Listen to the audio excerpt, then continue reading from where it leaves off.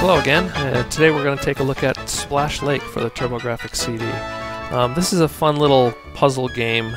You play an ostrich, and you basically have to clear the level of all the little other critters or animals or whatever in order to progress through harder and harder levels through multiple boss stages.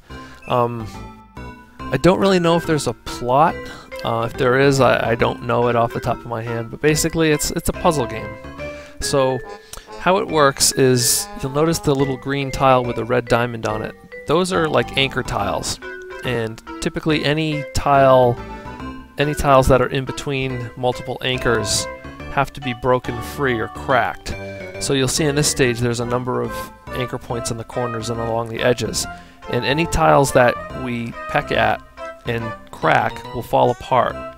And what you want to do is basically get the enemy to be on those tiles and sink them before they, so that you can clear the level. So this level, I mean, these introductory levels are pretty easy and straightforward. That one, basically everything was could be broken by a single tile.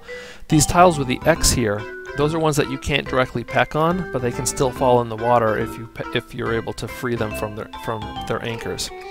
So far we've pretty much seen everything be anchored on one location, or one or two different anchors, but the anchors can become increasingly more complicated based on how they're attached to the tiles that you wanted to actually sink. So in this case I wanted to sink the whole thing at once, so I went and I broke one of the tiles right adjoining each of the anchors to that actual play tile. Basically on this level what you want to do is you just as long as you can get behind the enemy and peck, you'll be able to sink it because there's just one anchor tile. So anywhere after you've kind of gotten past the enemies there, you can go ahead and complete that level. And here you see it begins to get a little bit more complicated. You have to actually free it up on one or two different sides. So freeing it up on that side sunk the monkey there. Here I'm going to wait for the monkey to cross before I do it again. And here again I'm going to jump over the monkey. Really the only actions you have are, peck and jump. So jump allows you to jump over one tile, or an enemy if there's an enemy between you and that tile. And peck obviously just causes you to break the tile in front of you. You can't directly peck it at an enemy. I mean, you can, but it'll just cause you to get hurt. And right there I pecked a little prematurely, and before I was able to get back to a safe anchor spot or whatever, I actually fell in. And that's how you basically die or you lose a try, is if you get hurt. See there's a little energy meter at the top of the screen. There's 3 bars. If you touch an enemy 3 times, you'll die, or if you fall into the water, you'll die too, and you'll lose a life and you'll have to start over. So now we're going to take a look at the first boss, stage 110. Basically this is a little turtle, and what you have to do with him is you have to sink him 3 times. So that's our first time.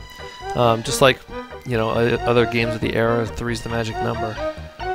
So we're going to try to set him up for disaster again. Here we're going to sink him a second time. So we pretty much just rinse and repeat, do this a couple times. There we actually fell in trying to sink the little rabbit guy, so we have to start over again. We're going to break these tiles free so that if he steps on it we can sink him, and there we go, there's number 1. Or set these tiles up so that if we see him come over this way we can sink him again. I'll probably try to sink this rabbit here. But, oh, we got the frog as well because the frog stepped onto the tile just as it was sinking. So we need to sink the frog once more.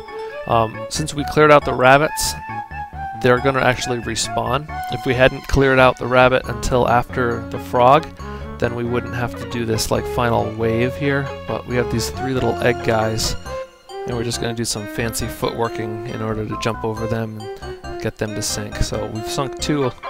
Now we're just gonna set this little area up again, wait for him to step on it, and there we go. We've cleared out that wave. In between each stage, they show you this little comic relief scene, this ostrich theater. So here you're expecting that the ostrich is going to basically sink the little rabbit, but instead he ends up cracking the screen, looks kind of confused, and then run away, the rabbit's going to get you. So it's just these silly little moments, they're kind of cute and fun. And so now we're going to enter stage 2-1, and you'll see the theme of the tiles is a little different, the music's different. The enemies are more or less the same, but again, it's early. There's some new snake monsters and whatnot, but we're going to wait for this egg guy, jump over him. But yeah, you know, the game's fun. It's a little silly, it's goofy, but it gets pretty strategic down the line. So, alright, I just jumped in the water and killed myself, but that brings us to the end of this turbo look. So until next time, I'll smell you later.